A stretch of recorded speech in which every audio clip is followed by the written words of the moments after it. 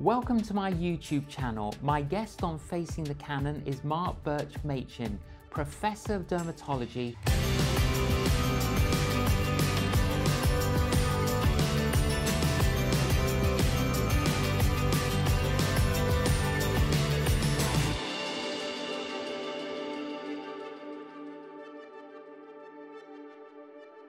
Welcome, Professor Mark Birch-Machin.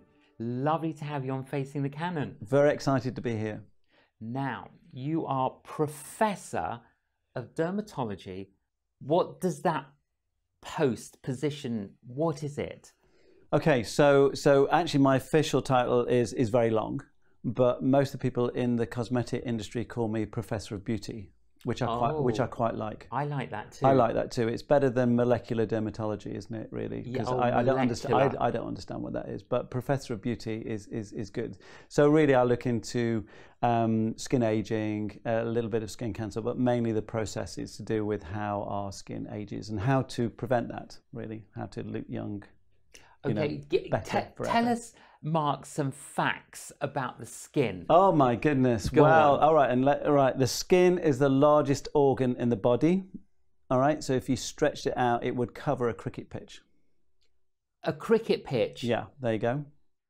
Now, I didn't know that. Yeah. I mean, I knew it was the largest organ in the body. Okay, go on, tell us some other interesting facts. Oh my goodness. So its ability to heal is amazing, as we know if we cut ourselves. You know, the fact that the skin swells will migrate, they will travel and be attracted to each other, and actually form the wound and the wound heal. So I think, to be honest, you can learn a lot from skin in the sense that actually there's so much in the world where things drive us apart, but skin cells always want to be attracted to each other.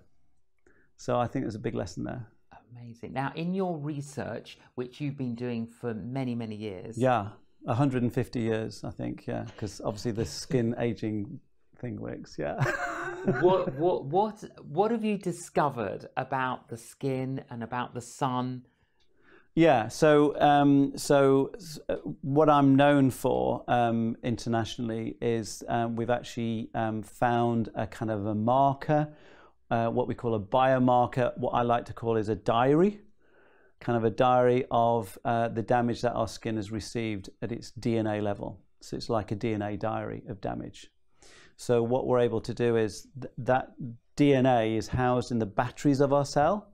So as we get older, you know, a couple of things happen with our skin and actually all the other tissues in our body. We actually run out of, you know, our energy declines, you know, and so the batteries of our cells, we want to pep them up. We want to kind of like give them a boost. And actually what happens is, what we found is that the DNA in those batteries will actually record how much damage your skin has had. And we can read that diary and tell you what you did to your skin last summer and also the previous summers. And then that enables us to measure interventions and how good they are, like a track and trace. So how do we look after our skin? What advice would you give to us? Right, well, clearly your heart is maybe sinking now if you listen to this, thinking he's going to tell me to live in a cupboard for the rest of my life, you know, keep out the sun and all that kind of stuff.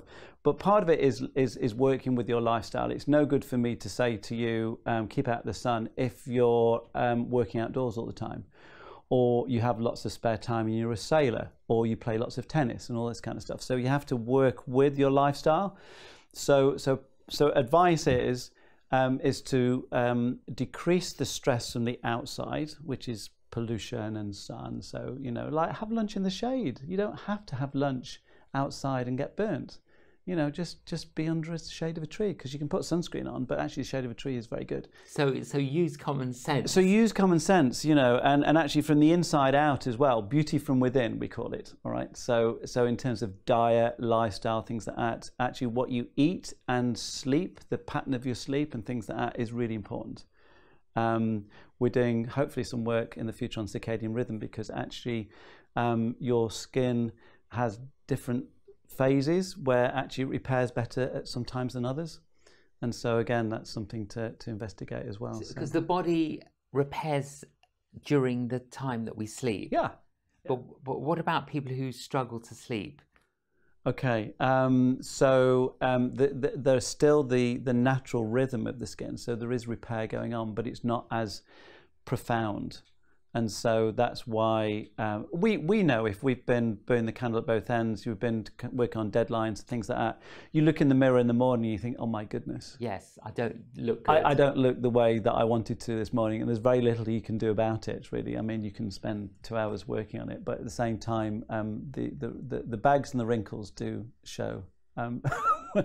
So lifestyle, and it's this whole thing about lifestyle with everything, with spiritual life, with every other aspects of life, isn't it? Is the fact that actually the small decisions we make actually reveal eventually those big things. So in other words, if we're looking after our skin, if we're making the wrong decisions, then actually, it doesn't matter so much every day. But after about a year, 2 years, 3 years, fine lines, wrinkles, and all that kind of stuff. And it is with the spiritual life, isn't it? The fact that actually it's those little decisions every day, that don't despise the day of small beginnings thing, that actually over 6 months, 12 months, 2, 3 years, people look at your life and think, hopefully they will think, wow, that's great, blessed life, everything else. But actually it starts with those unknown, unseen, small decisions that you do with God that actually result in the exterior, which people can kind of say, well, that's great, and there's an overflow from that you want to bless others. Yeah.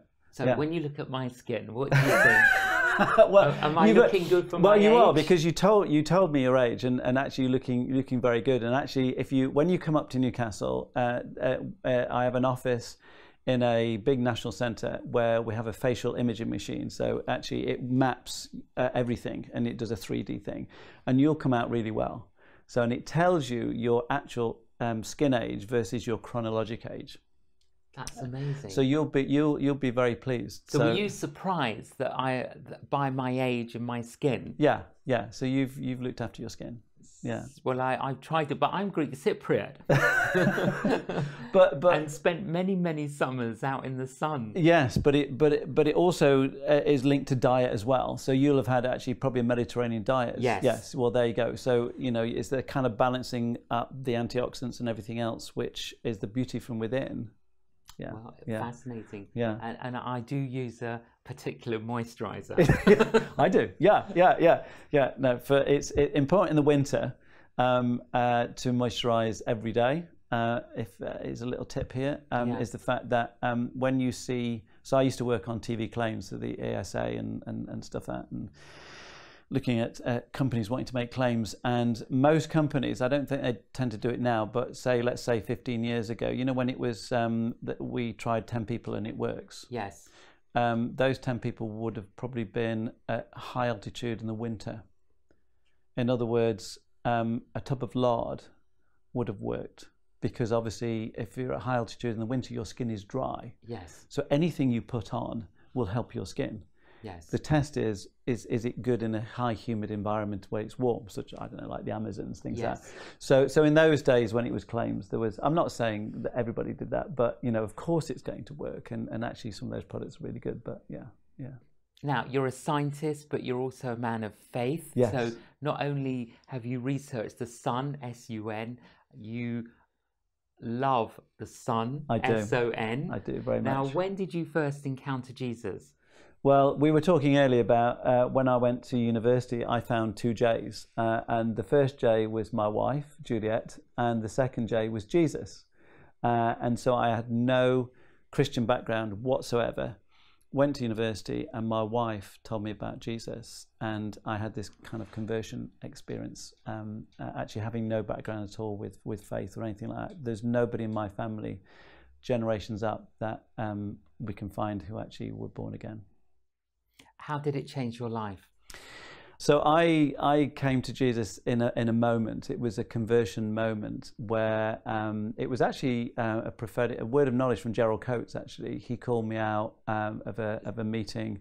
So this is a mutual friend of ours. Yes. So when you say a word of knowledge, you mean he spoke something that revealed a truth that nobody knew. Exactly. So what I did is God was speaking to me. Actually, I used to go to the Christian Union meeting because I was invited by Juliet. We weren't going out at the time, but she invited me, and I used to go for the talky bit, not go for the worship because I didn't want to be a hypocrite. So one time I turned up early, people were excited, speaking in tongues and all this kind of stuff. And you know how we're supposed to think that that's actually going to put people off? I looked at it and thought, they've got something that I want. It really kind of turned me on to kind of actually thinking, I want this. And so then there was a process where, you know, because actually it was the love of God spoke into my heart rather than just feeding my intellect, you know. And so So that created a lot of curiosity. Yeah. So I was curious, and it awakened something in my heart. So I made I said to God, in a random church in Sheffield where I was doing an essay, I said, God, I'll accept you, but I really need to know that you've accepted me. Can you tell me? I mean, it's a kind of reasonable prayer, isn't it? You know, I want to know that you've accepted me, because I didn't know. Yeah. Fast forward, Gerald Coates, mutual friend, there's about 600 people in the room. He calls out 2 people that night, both called Mark, and he comes up and says, Mark, I've got a message for you from God, and it is, he has accepted you. It's like, wow. And have you given, you know, would you like to give your life to Jesus, be filled with the Holy Spirit? I said, yes. So, and literally I was electrocuted from heaven in a nice way, you know. Yeah, power came through my body. Your entire being. My entire being. I was rewired, everything. And so it went from living life seeing in black and white to color. My lifestyle changed, the way I spoke changed, everything changed. I have never looked back. Every day I'm more in love with Jesus than I was the previous day. And as we're sitting here now, I am so in love with Jesus. It really does. And I cry very easily. So, you know, it's like, you know, it's like the love of God. And it's an upward trend, because the more you find about the heart of Jesus as we're being wrapped in kind of, you know, the comfort of heaven and being woven into love's fabric, that we think, oh, entwine me even more, Jesus, into your heart. You told me a lovely story when you were in an elevator. Was that at a particular conference or something? Yes, well, that was just in where I work. Around, yeah. What happened? Yeah, so I've had the privilege of leading a lot of people to Jesus, a lot of people from different aspects of life. But and people always say it must be really difficult for scientists to give their lives to Jesus. I haven't found that, you know, and so you know, led people, experts in human genetics, international experts in human genetics, dean of dental schools, etc. And the way it normally goes in an elevator, so people know I'm a man of faith, and so you would get in, and the conversation would be, and we talk about elevator pitches, don't we, in business? You know, you've got 30 seconds or 60 seconds to give a pitch of your business, right? So the conversation usually goes down the subject of evolution and creation, all that kind of stuff, and I'll just, you know, stop them there, because I actually want to speak to the person's heart. I don't want to get involved in an intellectual debate over an event that neither of us were at. Yes, that's right. It's like discussing a party that neither of us were invited to. You know, how'd the party go? I don't know, I wasn't there. Were you there? No, I wasn't there. So should we discuss it for the next half an hour? So when they bring up evolution, you say, well, I wasn't there. I wasn't there, and you weren't there. So I could say what I like, and you would disagree with me because, but I wasn't there. So how, and then vice versa. I said, so we could spend the elevator ride in actually, I could ask you how the pain is going in your right hip that you've had for 5 years. And then the response is, how do you know that? And I'll say, the God that you don't believe in just told me that. And it's true. So then as the doors open and you're about to leave the lift, there's a decision moment, isn't there? And the decision moment is, we've had a nice conversation, and we go, or I say, actually, I could pray to the God that you don't believe in, but I believe and I have faith for you to be healed. I can pray for your hip right now for that pain to go. Or we could just leave. And from their point of view, is the fact that it's a win-win. They can't lose, can they? Sure. So how do they react in that situation? Well, because usually there are no spectators, and people kind of worry about how they look and all that kind of stuff. You know, like, oh, you know, I would feel a bit embarrassed. It's usually just 2 people in a lift, and they go, all right then, all right. So and they expect you then to walk away and pray for you like somewhere later in there. So we'll do it now. And they go, okay, what do I do? I said, nothing. And you pray your best prayer. And because we're in a lift and the doors, you don't want to keep the doors open because they have a fit, don't they, those doors, if you start, my best prayer is, hip be well. Jesus, heal this man's hip or this lady's hip or whatever. Yeah, I mean, because you haven't got long. You can't. You don't need to labour the point. No, and Jesus knows. You can't go from sort of Shakespeare soliloquy. No. So, and I would say that we were talking before is the fact it's close to 100%. It might even be 100%, but let's say it's close to 100% of the times that person is healed instantly. And what do they say? Well, part of it is they're shocked, So there's because this is in response to the God that they don't believe exactly in. What has just happened, and so usually at that moment it can lead to someone saying, well, sometimes people say, well, I want the whole lot, I want the whole enchilada, I want to know the person Jesus who's just healed me, and I don't just want God on the outside, I want him on the inside. It's that kind of thing, isn't it? But often it's a case of I'm slightly in shock. This is a good thing. I'm having to process it, and then I get an email saying, remember that time in the lift? Yeah, can we have a cup of coffee to talk about that? And then it becomes a process or a journey where we unpack that and unpack the Jesus who's just healed them. What I love about you, Mark, is that you're a professor who is world-renowned in dermatology, and but you are a person who carries the presence of Jesus wherever you go. Thank and you. You're both a professor and you're an evangelist. Yeah. In that sense, yeah, aren't you? Yeah. And actually, I walk very much in the prophetic and the apostolic. But you're right. I kind of, and people say, well, you're a prophet, Mark, and all this kind of stuff. Well, I said, well, actually, I hear God. I say, I call out the gold in people, which actually the heart of prophecy should be, right? It should always point to Jesus. It shouldn't point to the prophet. Yeah. And actually, I often see prophecy as a tool for people to come to Jesus. So I think you're right, isn't it? It's that heart of just, I don't know, it's just speaking to the heart of someone and actually wanting for them what Jesus has done for me, but does for me every day of my life. Absolutely. As I stay soft in him. And during the season of very extensive lockdown that we've had over these last 2 years, you also managed to write this book, Go Dream. Yeah. Right. Go Dream. Okay, tell us about dreams then. Why do we dream? Well, actually, dream. We dream. We know we dream at night, and actually we spend sometimes for some of us 8 hours. I mean, you should get. I mean, we've got studies on sleep, but the optimum is 7 to 8 hours of sleep that you're supposed to get. If you get too much, it's bad for you. If you get too little, it's bad for you. But it's a third. If you have more than 8 hours, it's well, not, if you're getting up to 10 hours, evidently it's not good metabolically, and if you get less it's than, not less than 6. It's or 5 to 6 is not good for you. You can do that, but don't sustain it. Because we all have deadlines. Yeah, we all have the odd occasion. Yeah, exactly. But it's not. So you spend a third of your life asleep. All right? And the scripture does say that in Song of Songs that when we sleep, our heart is awake. So our heart is able to commune with God, the creator of the universe.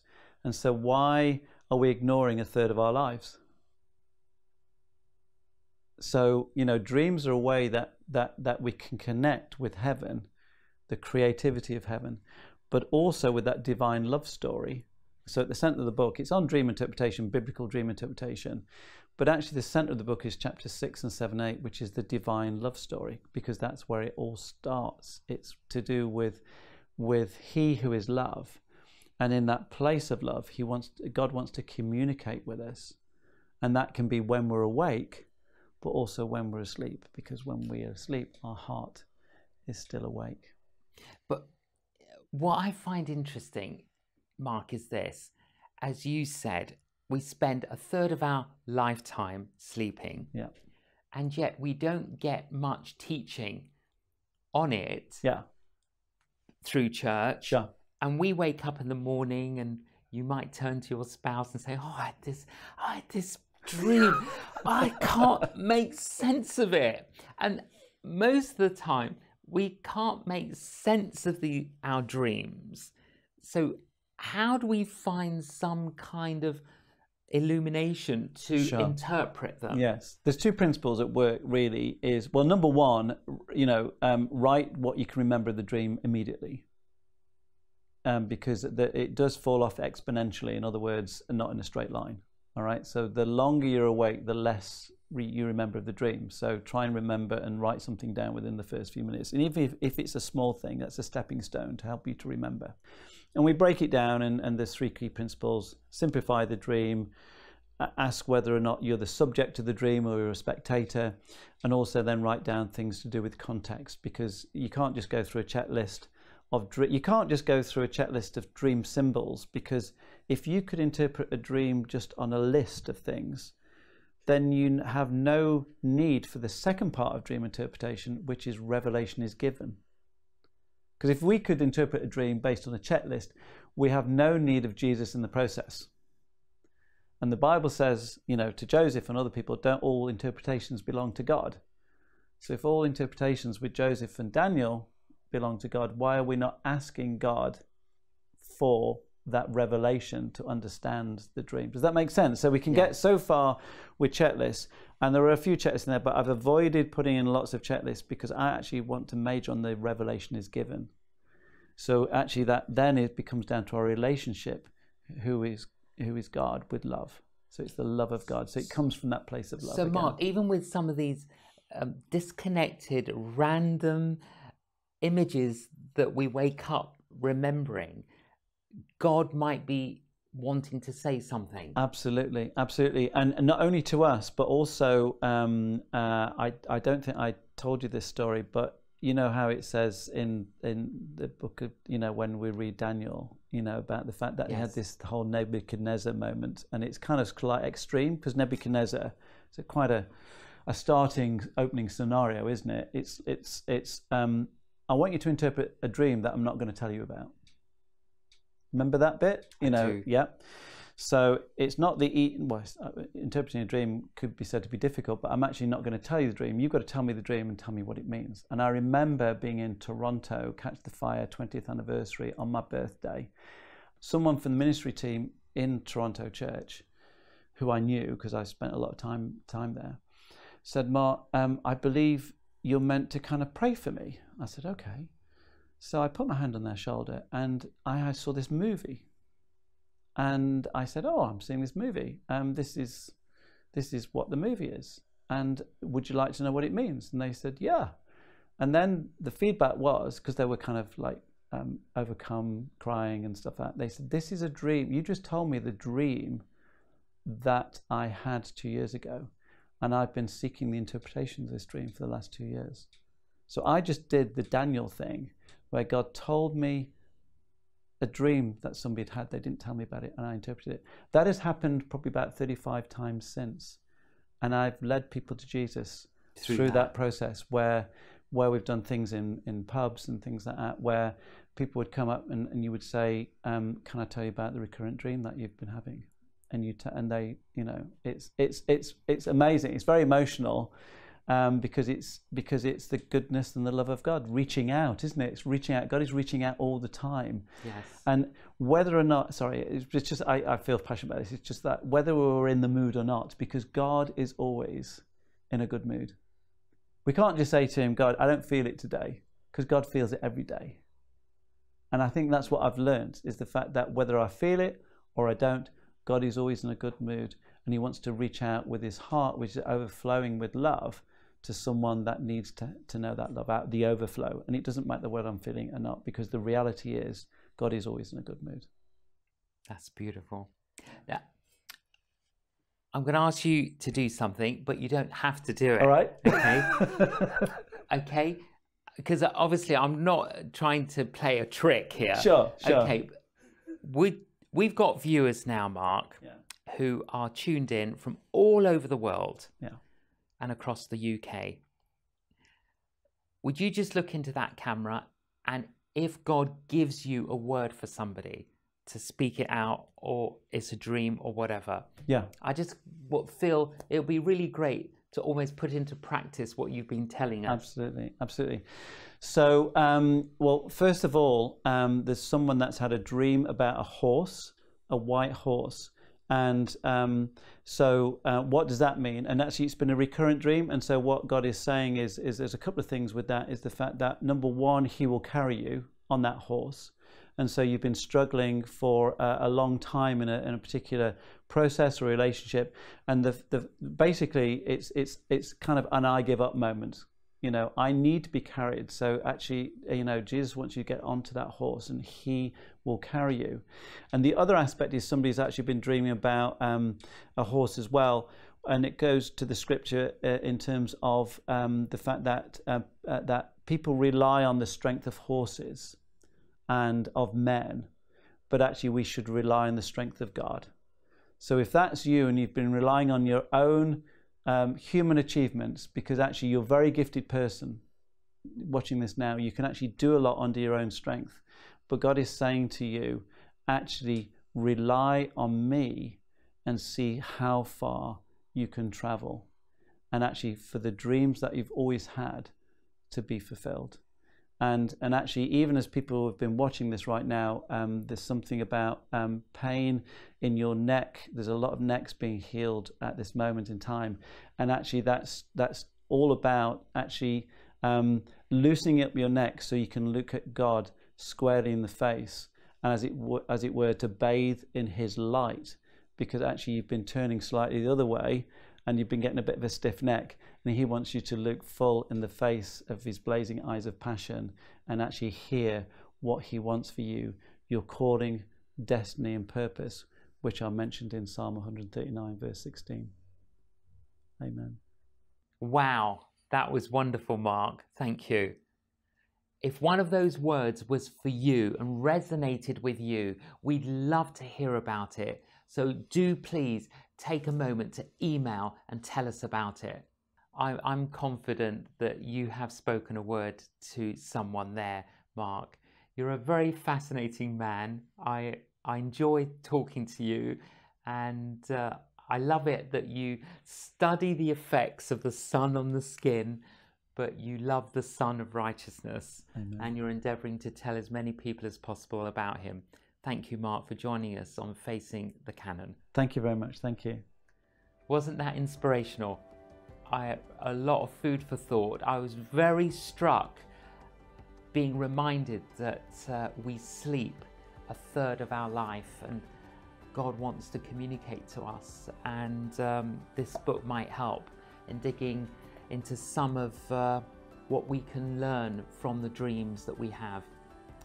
Thank you for joining us on Facing the Canon. Please join us again.